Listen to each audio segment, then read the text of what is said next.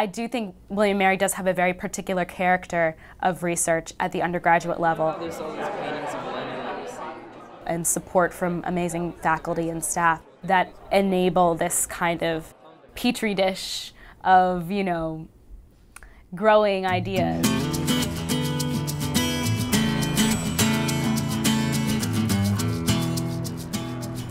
I decided to write my thesis for anthropology, and so immediately I sort of started exploring ideas of how I could tie anthropology to urban planning. And it's just incredible, like, to be able to form those human bonds through research, which is generally thought of as such a sort of like removed laboratory process. You have to take time and study the history, speak with tribal citizens, attend the tribe's powwows. You need to prove to the tribe that you mean no disrespect and that you're genuine in your interest.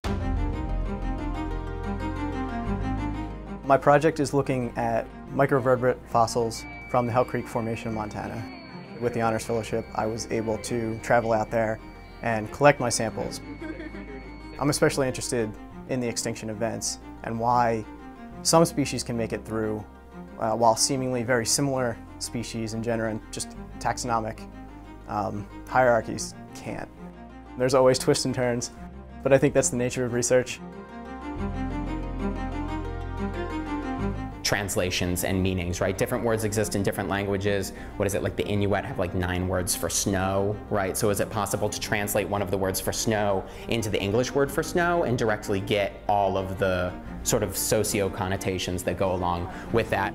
And as like, you can do things that are completely surprising, you'd never expect, and have such wonderful support to go along with it. Good. Candace?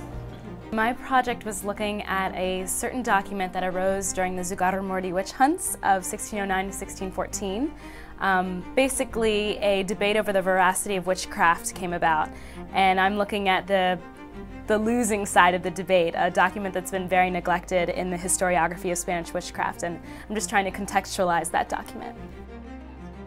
I believe very strongly that I would not be the person I am today if I had not had received any of those research opportunities. I think it makes you a better informed person when you've got, you know, this backpack of knowledge of the past that you can apply to today. No, that would have been great.